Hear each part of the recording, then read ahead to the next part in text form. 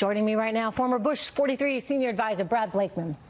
Brad, you know, I had Steve Bannon on the show the other night, and I will credit him with this because he said, you know, what's so cool about what's happening right now is that you are seeing, you know, the market hit new highs and the capital markets flourishing while simultaneously those workers are benefiting too. And these are things that, you know, in some ways, like, you know, look, you can go back to the Koch brothers, right? Or, now there's just one brother, but, you know, there was sort of an idea, well, don't worry about the workers, you know, they'll kind of come along when they come along, you know, and these are economic transitions that everybody goes through and, you know, they'll be fine. And then you'd listen to the left, and the left was like, oh, we hate business. We want to put every single business, you know, we can out of business.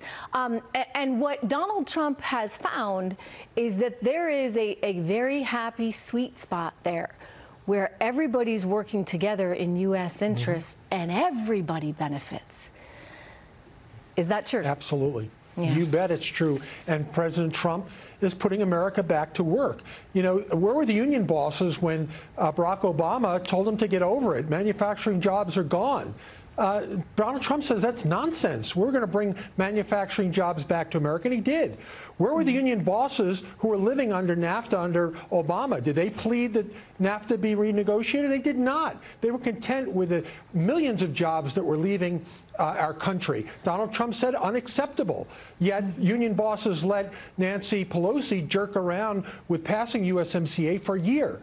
That meant it's less than a year of job losses that is directly attributable to Nancy Pelosi. She retarded the growth that Donald Trump has tried to bring, and finally, right? Because they're supposed to be representing their workers, and yet they roll over and play dead. It means that they don't care because, you know, they're making so much money, it's like irrelevant to them. They just want to keep everybody as happy as they can, or perhaps simultaneously keep everyone in this victim mode, right? Like, you know, oh, woe is me. You need Richard Trumka or anybody else there to bail you out and help you out. But look at what Trumka did about coal. Nothing. The fact of the matter is he comes from a third generation of coal miners. Yet when Barack Obama said, and Hillary Clinton, we're going to put them out of business, he was content with that. Donald Trump said unacceptable. We're putting these people back to work. Why? Because it's in America's best interest. We're putting America first and workers first. Richard Trumka ought to be pretty grateful. He should be endorsing Donald Trump is what he should be doing. You know, it's amazing to me, right? Because, again, you've got all these workers in middle America, and I go back to Battle Creek, Michigan, right? They are there for the president, but the union heads are not. Does that change at some point? Yep. Oh, absolutely, because they have to see what their members are doing, and Donald Trump is delivering for their membership.